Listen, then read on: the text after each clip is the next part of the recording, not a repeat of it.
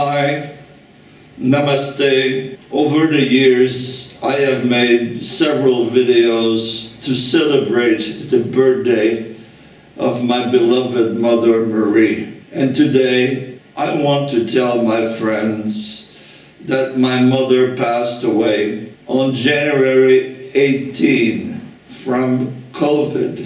Some people tell me, well, she was 101 years old. What if she died of COVID? And I say that even a month ago, she was still smiling, chatting, cracking jokes. And suddenly she got COVID from the personnel of the hospital where she was living. Today, I just want to reflect on the fact that all of us learned about COVID only 2 years ago, actually December 2019, when we learned that so many people died in China. And then we learned that the World Health Organization tried to find out the origin of COVID.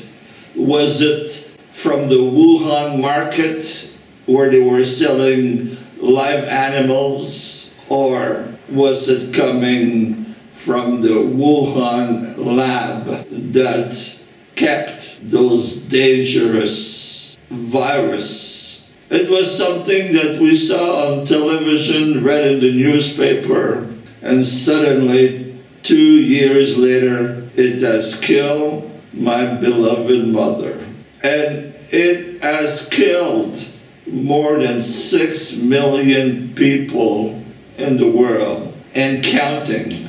Many of us wish that we could sue the Chinese government for not being transparent on how this deadly virus was released on the planet. But there's nothing we can do to get justice from the Chinese government.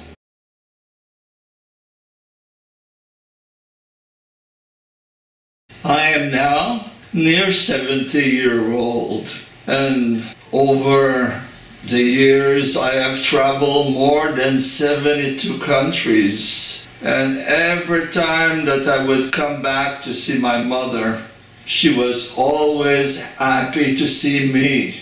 And then over the years we developed a ritual that every time I would leave again for another of my trip or to be with my family in another province or state, she would put her hand on my head and I would ask her to bless me. We've done this at least 100 times. But I've never had the opportunity to put it in a video, so I'm doing this today.